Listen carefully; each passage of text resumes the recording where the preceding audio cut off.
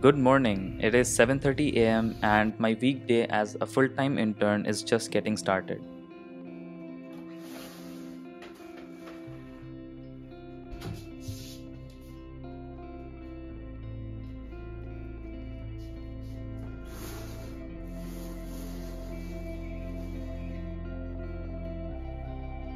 As per the weather forecast, light flurries are expected today.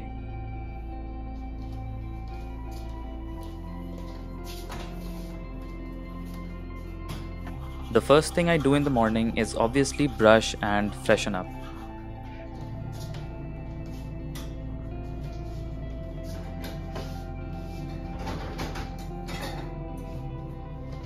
There is no better start to my morning than making chai.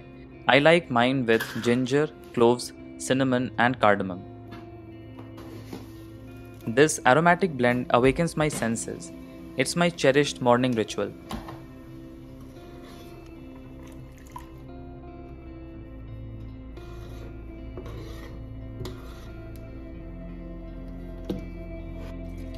Once the chai is ready, I like having it with a couple of 50-50 biscuits, which should be familiar to you if you are an Indian.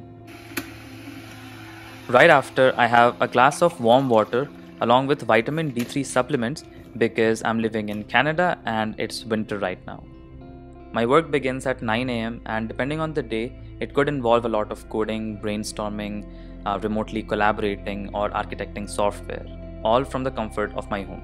Well, today I'm working on the first draft of my internship report where I highlight everything I've done so far during my 8-month-long internship. I need to submit this report in order to graduate from the MSc in Applied Computing program that I'm currently pursuing at the University of Toronto.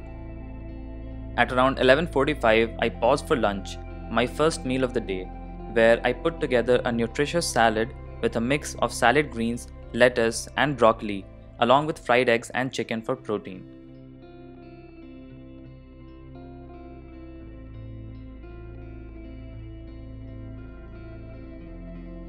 I dress the salad with my homemade salad dressing. This ketogenic and fibrous meal keeps me full until dinner. To relax, I usually watch a TV show or anime while I'm having lunch. Post lunch, I go back to work. This time, I use the standing feature in my desk to work while I'm standing. This prevents lower back pain that is often caused by being seated for long periods of time. At about 2 p.m., my energy level drops, and a brief 30-minute nap is my secret to regaining alertness and focus.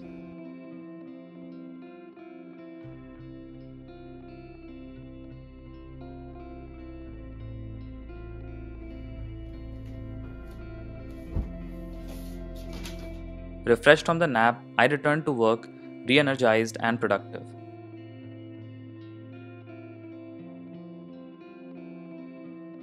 The work continues until 5 p.m. Then it's time for a change of pace. I slip into my workout gear and head to the gym. Are you traveling to Canada anytime soon? Getting a Canadian SIM card should be one of your top priorities upon arrival. However, finding a good phone plan can be quite challenging, especially when you're new to the country and in need of a SIM card right away. However, if you are in India and watching this video, I have a great news for you. There's an incredible service called Canadian SIM which delivers a Canadian SIM card directly to your doorsteps no matter where you are in India. And the best part is it is completely free. With Canadian SIM, you'll have a SIM card with you before you even set foot in Canada. And that's not all. Until January 8th, 2024, Canadian SIM is running a Boxing Day special offer with Fido, providing 50 GB of 4G or LTE data for just $35 a month, which is a remarkable deal. Additionally, there are no activation fees for this SIM, so you only need to pay your monthly bill. Rest assured, the SIM card you receive will seamlessly work with your existing cell phone, eliminating the need to upgrade your device or to commit to an expensive phone plan.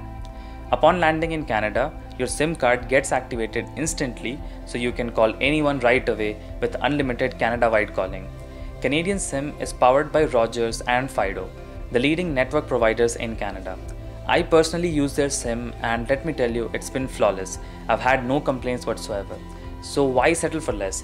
Use the link in the description below to get your Canadian SIM delivered conveniently to your doorsteps today. Since I've started living in Kitchener, Ontario, I've taken a guest pass for the University of Waterloo Physical Activity Complex or PAC. I take the tram to get there, which takes about 20 to 25 minutes.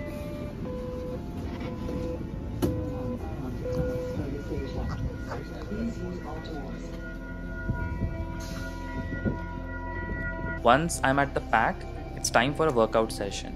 A good workout is essential for both physical and mental health. Today I'm doing pull-based workouts. I start with 4 sets of 10 pull-ups.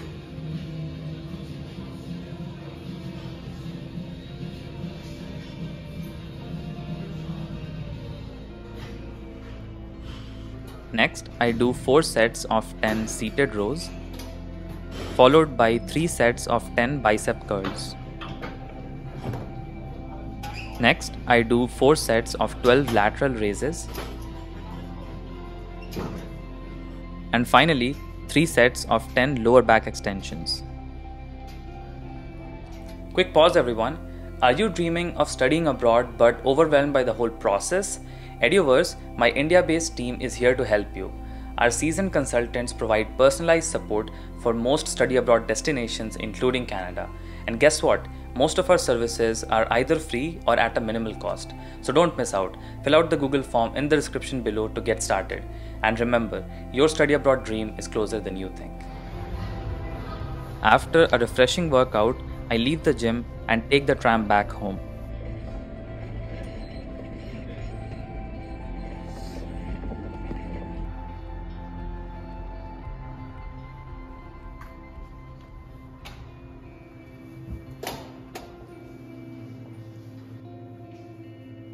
The lights in my unit automatically turn on after the sunset thanks to home automation. Once I'm home, I take a quick warm shower and now it's time to prepare dinner. Here I'm making dosas, which are crepes made from fermented rice and lentils. I actually ran out of dosa batter along the way, so I'm just gonna reheat a frozen paratha. I had already cooked chicken tikka masala a couple of days back, so I'll just reheat it along with the dosas I freshly prepared. My dinner is usually accompanied by an episode of anime, which is a perfect way to unwind. After dinner, I dedicate some time to personal pursuits like catching up on YouTube or watching some educational videos. This wind down time sets the stage for a restful night. By 11:30, I call it a day, ready to do it all over again tomorrow.